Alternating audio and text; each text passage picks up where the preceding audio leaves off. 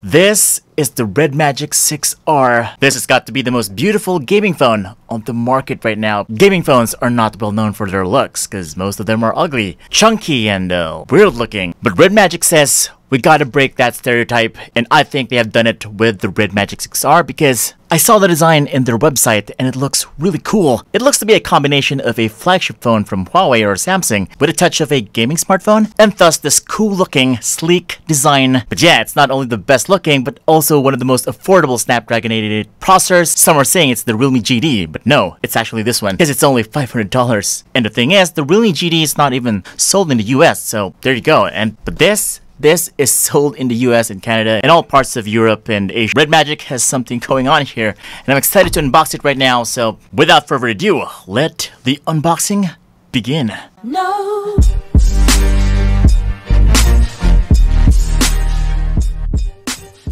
Okay, so the box looks kind of different from its usual big, squarish box. Now, this one looks like an ordinary box from most mid-range phones. But yeah, you still got the mask/sword kind of logo from Redmagic up the front, and at the back you don't get anything. It's pretty simple actually. And the configuration I got here is 12256. There's two. There's the 8128 and there's the 12256. There's also two colors, the silver and the black one. So I got here the silver one. Let's open it up, and you're gonna get the SIM ejector pin. Here are the papers, or just the paper, the warranty card, and the jelly case. Alright. Well, it's just an ordinary jelly case. You might want to order the better one in their website. Because yeah, for a while of use, this is gonna turn yellow, and that's gonna be dirty. So yeah. And here's the phone. Of course, it's been opened by another person. I'm just borrowing this. Oh wait, let me just check what else is in the box. Okay, so you're gonna get here a USB Type-C to a USB Type-A. It's not the C-to-C, just like what you'll get on the Redmagic 6. You're also gonna get this, a headphone jack dongle. So, oh no, it does not have a headphone jack. That's a bummer. Might be because it's too thin. And of course, we got here the 30-watt fast charger. Might not be as fast as the Redmagic 6, but still very fast. Here is the phone. Let me just... Wow, the pictures did not disappoint. This definitely looks really cool, especially in person. The design definitely is a great departure from most gaming phones. One thing for sure is that it looks pretty normal, or rather, it does not look weird. Most gaming phones look kind of ugly with their big, chunky, alien-like designed bodies. Now this still looks like an alien-like design. You still got that circuitry right there at the sides. It's still pretty much everywhere, but at the heart of it, it just looks like a Samsung Galaxy phone. We've got here the island style camera, the sleek, sexy design, very minimalistic and clean, and you also got the chrome finish. That is nice. Look at that, when light touches it, it just shines like a diamond. Now amongst all the gaming phones I have reviewed so far, this has got to be the thinnest, the lightest, the sleekest looking so far. They really wanted to make this to look like a phone that you would use as your main phone. Because usually gaming phones are just second phones for most people. Because not all gaming phone owners are making their gaming phone their main phone. Others usually use their flagship phone plus their gaming phone for their gaming needs. But what if we have the flagship phone plus the gaming phone, and bam! That is what this is, the Redmagic 6R. And if you compare it to other gaming phones such as the Asus ROG phone, Black Shark, Lenovo's gaming phones, and others, they don't come close as this as being looking a bit classy. You could say that this is in the middle, where it's a gaming phone and a flagship phone at the same time, which probably might entice other users. Now, even though the back looks kind of premium, looks kind of expensive, the back is just made out of plastic. So I think the body's made out of plastic too, even though it does have some antenna bands right here. Really cool to the touch. I don't know. Might be metal, but yeah, you do get a plasticky feel at the back. And it is also glossy, so yeah, it's going to attract a lot of fingerprints. So yeah, better use the jelly case or just buy another one that looks much better than this on their website. Now the question is, does it have RGB lighting? Nope, it does not have RGB. This is just print. Yeah, nothing too high-tech at the back. But what about the sides? Yes, we do get a pair of shoulder buttons right here, which is good news. It's still a gaming phone. It has some gaming features. But it looks like this is just haptic feedback based on vibration. It's not really physical press. Now on the middle we get the power button and the volume rocker. On the left side we get nothing but antenna bands. At the top we get the microphone, and at the bottom we get the loudspeaker, another microphone, the USB Type-C port, and the SIM tray, which as expected is only a dual nano SIM card slot, no micro SD card slot for expandability, so yeah, do get the 256 gigs version. Oh, by the way, both SIM card slots support 5G. But didn't you notice there are no ventilation holes on the phone, which were found on the Redmagic 6, which kinda helps with the heating, because games like Genshin Impact are really hot. Now that is something to consider if you're choosing between the Redmagic 6 or the 6R. What about the display? Is it any good? Well, for starters, it is a gaming display, meaning the specs are impressive. It is a 1080p Full HD Plus AMOLED display with a 144Hz refresh rate, which is super fast, by the way. That is right, 140Hz. How much was the Realme GT? Only 120Hz. So yeah, this is the faster display, the much smoother one. It is also super bright, up to 770 nits. It is Gorilla Glass free, and it has up to 400Hz touch sampling rate, which means it has very minimal input lag. This is very sensitive, my friends, and the response time is just instantaneous, something that you need when you're playing esports games like Call of Duty or Mobile Legends. Now, speaking of Mobile Legends, we've got here Mobile Legends playing on this phone, and it just looks fantastic because yeah, this is a special phone made specifically for games. You got a nice sharp colorful display. Oh, look at that, no lag, just looks gorgeous. And to top things off, you also get ultra graphics right out of the box, something that's usually missing on most phones and not even available on other flagship phones. The only drawback that I see right here is that it's just not as loud as the Redmagic 6. Yeah, the sound quality is just mediocre.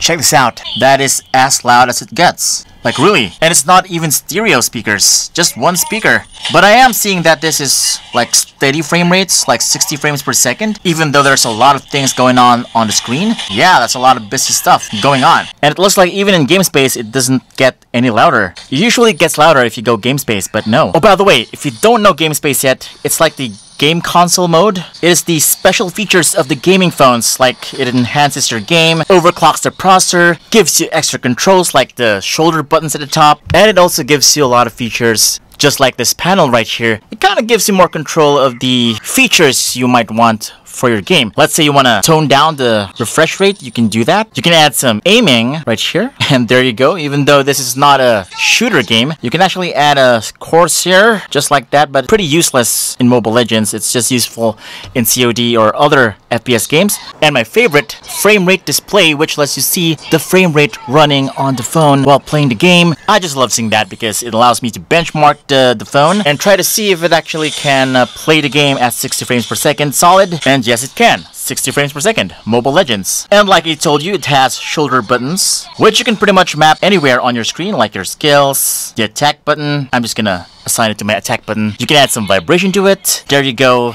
And just like that, I can attack. Look at that. I'm not even pressing the screen. I'm just pressing the shoulder button and it works. That feature right there is very helpful, especially when you have some repetitive things going on in the game, like the attack button.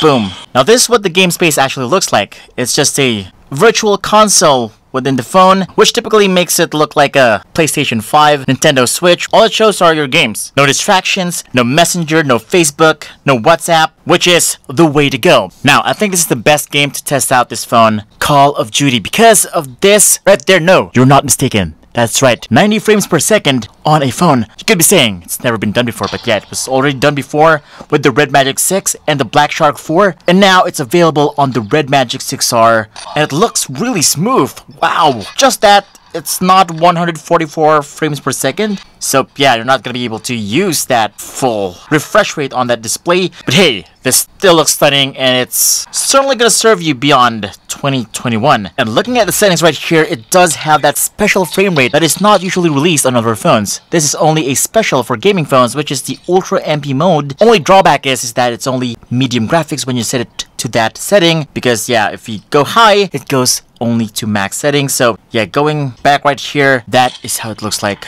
Oh my god. Now you gotta ask yourself, should you buy this or the Redmagic 6? Well, here's the thing. Performance-wise, they're pretty much the same. And when you're just playing Call of Duty or Mobile Legends, there's really not much of a difference because you don't heat up anyway. It doesn't get hot. Maybe the only reason you're gonna get this is because you want to play Genshin Impact at max settings and you don't want the phone to be super uncomfortable because it's super hot. Well, that's because the Redmagic 6 is fairly better in cooling nothing compared to this one. But yes, at this frame rate, I am not getting any lag. This is just the best experience in Call of Duty like ever, and I'm experiencing it right now simply because I can afford it. It's not as expensive as the Redmagic 6, so there you go. And yes, like what I did earlier on Mobile Legends, you could actually have this leverage when playing this game. That's right, my friends. The mapping is working here, and it's making the whole game fairly much easier to deal with. While pressing buttons on the display is pretty okay, it does take a toll on your display, but frankly that's gonna minimize that risk using the shoulder buttons. Now the thing about the 6R is that it does not have a dedicated slider to get you back to the home page or switch you back to the game space. For now, I think the only way to go to the game space is through here. Swipe down and tap game space. It'll get you to game space, which is kind of a bummer because it feels less of a true gaming phone. It's more of a traditional flagship phone feel for me. How fast is the Redmagic 6R? Here is the Antutu benchmark score. I have tried it with the Antutu version 9 and it gave me 814,000 points in comparison with the Realme GT. This is actually a little bit faster than the Realme GT because the Realme GT is only 700,000 plus and this went all the way to 800,000, which is a big deal. And with that amount of score, I think you can pretty much do whatever on the home screen, doing some social media, checking out some pictures. Everything is gonna look and feel very smooth and very fast. And yes, opening apps is just gonna be super zippy, as you've seen right here. It is just really super instantaneous. It does support external devices as well, just like the Redmagic cooler right here and the Redmagic Ice Dock. And oh yeah, it does support external devices from Redmagic, just like the dual cooler right here, the Ice Dock, TWS, and so on and so forth. So yeah, all Redmagic 6 accessories should be able to work here. Well, not all, maybe just 6. Now here is the best game of 2020 for both Android and iOS, with the best graphics, best storyline, and pretty much best everywhere. As you can see, that is all in high settings, maxed out 60 frames per second. Look at that graphics, it looks so beautiful. And the frame rates, 56, 55.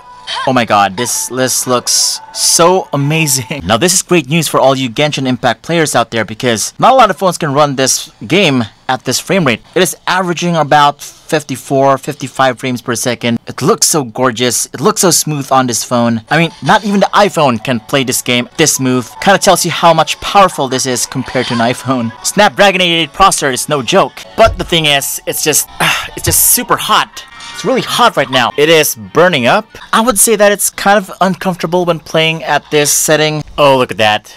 It's going higher. And that, my friends, is the main reason why you will get a gaming phone that has a much better cooling system like the Redmagic 6 or the 6 Pro, because you want to play this game. You want to play this game comfortably. And at this rate, it's just not really that comfortable. It's, as you can see, I haven't really gotten into other areas yet where there are bosses or a lot of enemies. This could easily burn up. And yeah, it's really uncomfortable. And yes, that's right, I actually changed the settings to medium graphics, and still it's burning up. Maybe it's that 60 frames per second. So yeah, this is unacceptable for me because it's just uncomfortable when playing Genshin Impact. Still, I would highly recommend you get a computer if you want the best graphics for this game. Or you could just play 30 frames per second right here, and that might actually make things better. Now, the great thing about this phone is that it's not only fast, not only beautiful, but it also has a very powerful camera with a 64MP sensor. Redmagic wanted this to be the complete gaming phone, because yes, most gaming phones have average cameras, and for the first time ever, really good cameras on a gaming phone. And apart from that 64MP main camera, it also has an 8MP ultra-wide-angle lens, a 5-megapixel macro lens, and a 2MP depth sensor. And here are the pictures that I took with the phone. Okay, I was kind of skeptical with this, believing that a gaming phone could have great pictures. Was like, I took pictures with the Redmagic 6R and it blew me away. The pictures were just gorgeous. And I think just maybe this could be comparable to an iPhone 12 Pro Max or a Samsung Galaxy S21. This is what a flagship sensor kind of looks like. From the sharpness, the details, and its low light capabilities are quite excellent. Just look at this Hulkbuster example right here. You could mistake it for a DSLR shot, but no, this was taken on a Redmagic 6R, my friends. Yep, I would say this is way better than the Redmagic 6 in terms of the overall image quality of the camera. The Redmagic 6 had a little bit of white balancing issues and the colors were not accurate, but this one looks really good. Not only accurate, but it really has depth, and I can personally see myself using this as my daily driver. The cameras are truly reliable. That is how reliable the cameras are. Also, I'm not getting any blur, and yeah, even without a tripod, I was able to get a lot of pictures consistently without blurring and consistent sharpness. Also, the night mode is just fantastic. Look at this picture right here. Oh my god, so much detail. And look at that selfie. Oh, by the way, this is a 16 megapixel selfie camera, but whoa, the selfie is just quite good. It looks quite sharp, especially in daylight. The pictures look very flattering, and the colors are just right there. It's not pink, it's not reddish, just like other cameras that I've tested, which usually happens inside my studio. Nope, none of that here. The Redmagic 6R can definitely shoot up to 4K 60 frames per second, although not the best looking one. Still, I think the best one to shoot with is 1080p, 30 frames per second. It gives you the brightest, best looking images with the bright color. And from the looks of it, the stabilization is also quite good. It has EIS. They totally beefed up the camera right here. Even the camera app is beefed up. You got here some advanced features like the night mode, pro mode. Look at all those settings. And yeah, we've got here the camera family. There are a lot of stuff you can do with the camera right here, which is pretty promising. This is actually overkill for a gaming phone. Something that you would not expect from Redmagic. And I'm just liking where this is headed. Gaming phones with great cameras, and finally good looking ones. If you're interested in buying the Redmagic 6R, you can actually buy this on their website at global.redmagic.gg. It is 8128 for $499 and $599 on the 12256. And it's probably your lucky day because this is like available pretty much everywhere now. They deliver in the US, Canada, pretty much all parts of Europe, Asia Pacific. Again, just go check out their website right here for more info on what countries they deliver to. Alright, for me this is a good buy. It's affordable, it looks beautiful, it's powerful, it's fast, and it's got a great camera, but it's not the best gaming phone around. Of course, it can't push Genshin Impact at its max. There are other gaming phones out there like the Redmagic 6 and the 6 Pro that can handle pretty much any game in the Play Store with better cooling, has RGB, just that if you don't play Genshin Impact at all, you might just want to consider this over its bigger brothers. They're a lot more expensive, and this might just be worth it. Do you want to see a full review of the Redmagic 6R? Let me know guys in the comments below, or if you want to see more videos just like this, awesome smartphones on my channel. All you need to do is subscribe, hit the bell icon, so that you don't miss any of my great content. This is Vince Domingo from TechBeans, and I'll see you on the next video.